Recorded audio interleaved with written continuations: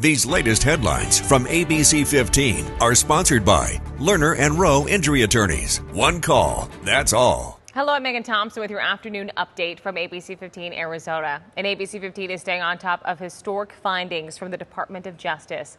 In a 126-page report, the DOJ accusing Phoenix police of violating citizen civil rights using excessive force, including allegations of racial discrimination, unlawful treatment of people experiencing homelessness, and more. ABC15 also speaking to the head of the Phoenix Police Union, who called this investigation a, quote, farce. Union officials say the investigation focused solely on individual incidents, adding the department has already put some major reforms into place.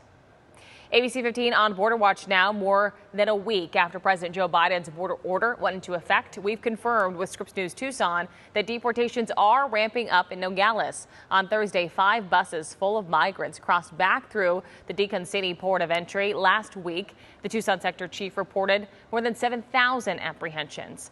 As for the order, a legal battle is underway. The ACLU has filed a lawsuit. ABC15 will continue to monitor any developments on the case, but the order remains in effect for now. Turning now to an Operation Safe Roads report tracking a major recall tied to those self-driving cars you see on the road in the valley. Waymo says it has recalled 700 of its driverless cars because there's a problem accurately recognizing certain hazards when there isn't a road shoulder. We saw that in Phoenix last month when a Waymo car hit a utility pole in an alley. No one was hurt, but the car was damaged. Waymo says the cars will need a software update to fix the problem. Happy Father's Day weekend. What better way to celebrate Dad than America's pastime, a day at the ballpark. The Arizona Diamondbacks are hosting the Chicago White Sox for a weekend series at Chase Field. And on Sunday's game, the first 15,000 fans will get a free Father's Day polo. We also have a special package. It's a VIP ticket package here at the ballpark where you get to play catch on the field. You get great tickets. On top of that, you also get the shirt and you get a special D-backs cap. So a lot going on. Gentlemen, start your engines. Firebird Motorsports Park in Chandler is hosting Midnight Madness this weekend, where you can bring your own car or truck to test its speed on a world-class drag strip.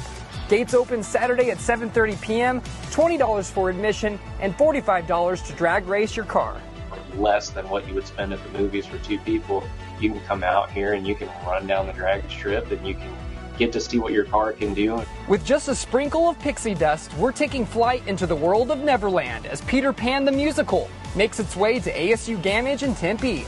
Enjoy shows Friday through Sunday with tickets starting around $20. Roald Dahl's Willy Wonka is being performed all weekend long at the Herberger Theater Center by Valley Youth Theater. Enjoy the delicious adventure of Charlie Bucket on his visit to Willy Wonka's mysterious and fantastical chocolate factory. Tickets start around $20.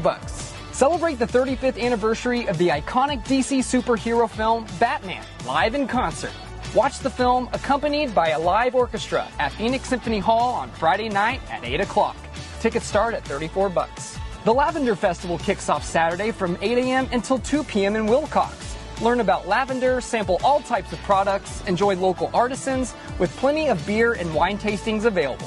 Admission starts at $6. If you're looking for other Father's Day deals, discounts, and events, visit our website at abc15.com/things to do. Reporting in Phoenix, Zach Perry, ABC15 Arizona. Happy Friday. Time now for that most accurate forecast. I'm meteorologist Iris Hermosillo. A reminder, an excessive heat warning for the valley and central Arizona has been extended all the way out through Sunday night now. And for southern Arizona, we'll be right back under that heat warning once again starting this weekend as temperatures trend back up. Now today looks to stay just shy of 110, but we're going to see a lot less cloud cover today than we did yesterday. 109 for a high in Phoenix. That storm system that brought the clouds and some sprinkles yesterday will slowly clear out. A chance for showers and storms still through the morning in northern and northeast Arizona. As highs there reach the 80s to 90s today. The weekend brings even hotter conditions as high pressure builds back in. Highs between 112 and 113 on Saturday and Sunday, running nearly 10 degrees above normal and ending up just a few degrees shy of the record. The record high on both Saturday and Sunday sits at 115 degrees, both days set back in 2021. Winds will pick up Sunday and Monday. Temperatures drop a bit next week, and then we heat up again next Thursday.